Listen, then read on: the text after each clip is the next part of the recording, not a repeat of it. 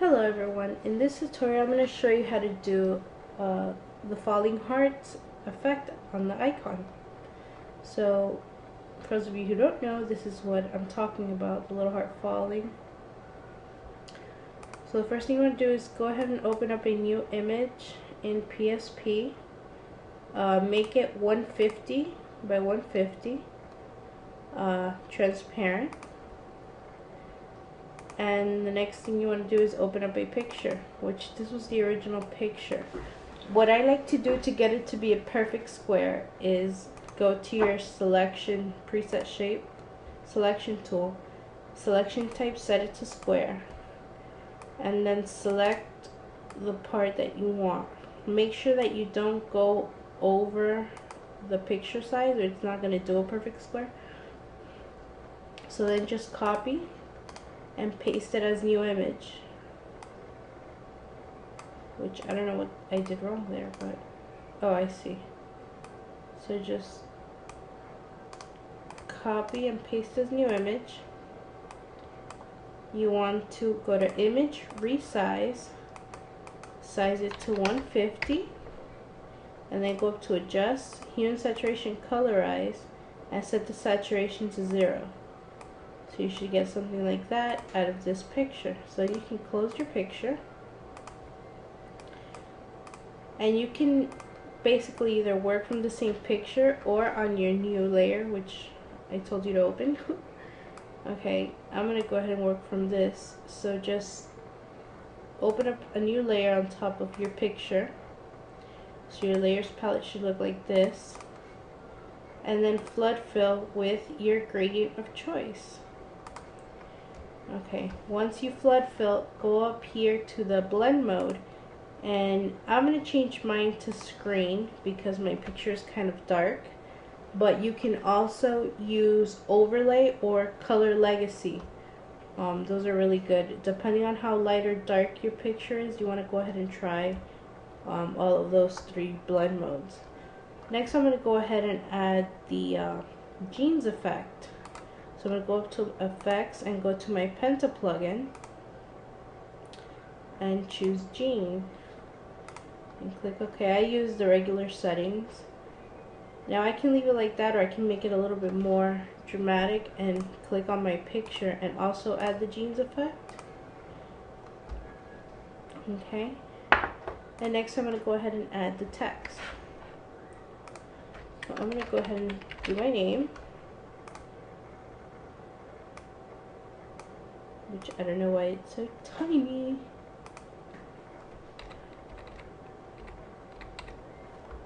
Okay.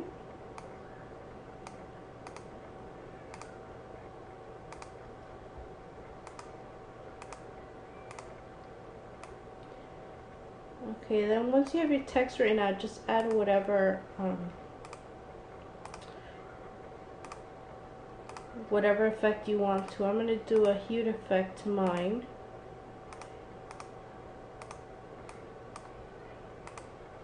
Okay.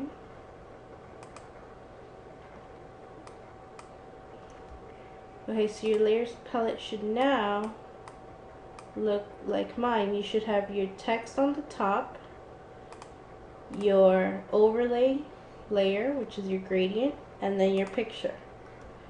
Okay. Now we're going to go ahead and add the heart. So go up to your preset shape tool, choose your heart shape, and draw out the heart. It's up to you how big or small you want it. It also depends on the picture. So since my face is kind of like bam right there, I'm going to use a small heart. Okay, and then go ahead and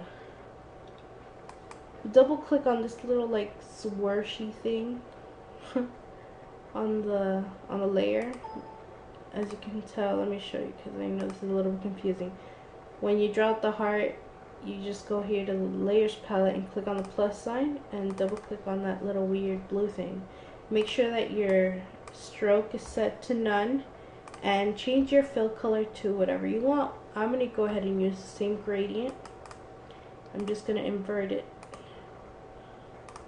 Okay, next I'm just going to go ahead and add whatever effect I want to my heart. So I'm just going to do a regular bevel, add a little bit of a fade effect to it. Okay. Once you have your heart done, what we're going to duplicate it once, and we're going to mirror it. Okay, so you have two hearts, each going in different directions. Next, you want to go ahead and place them something like that. Okay, now we want to add about 2 more hearts here, so just go ahead and duplicate each one,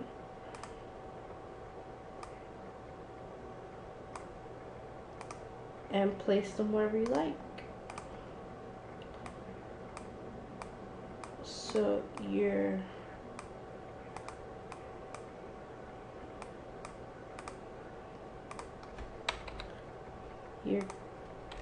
icon should now look something like this.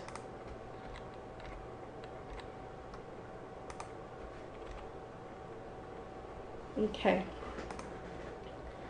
Alright, now that you have your icon finished, we're going to go ahead and work on the animation part. So what you want to do is hide all the hearts except the top one. Okay. Then you want to open up Animation Shop, which I have mine open here. Okay. Copy merged, and then paste as new image into Animation Shop. Go back to PSP, hide the top heart and unhide the second one, copy merged, right click and paste after current frame. Then you're going to go back to PSP, hide that heart and open the next one, copy merged, right click, paste after current frame. Then you want to go ahead and hide that one and unhide the last heart, copy merged, paste after current frame.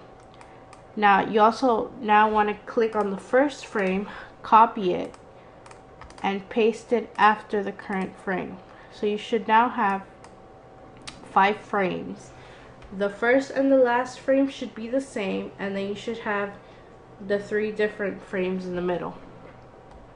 Okay, now you want to click on the first frame, go up to Effects, Insert Image Transition, and choose Fade. I have my transition length set to 1.1 and frames per second set to 5 FPS. Make sure that animation frame is checked here as well as here, and click OK. As you can see, it's going to leave a highlighted frame. Click on the next one over, go up to Effects, Insert Image Transition, and add the same exact effect. Then you're going to click on the next frame over from the highlight and do the same thing again until you do the last frame. Now you're going to have 25 frames. Okay, the last frame should not have the fade effect, which would be this one, because if you add the fade effect, it's going to fade into nothing. Okay, so just make sure that the last heart, which is should look just like the first frame, stays there. Sorry if it's a little confusing, but I'm guessing once you do it, you'll kind of catch what I mean. Okay, so now when I play it, you see how it fades down and then it fades back to the top. Okay, so there you go. That's how you do your faded heart icon. So if you have any questions, feel free to ask, and sorry if I confuse anybody. Have a good one.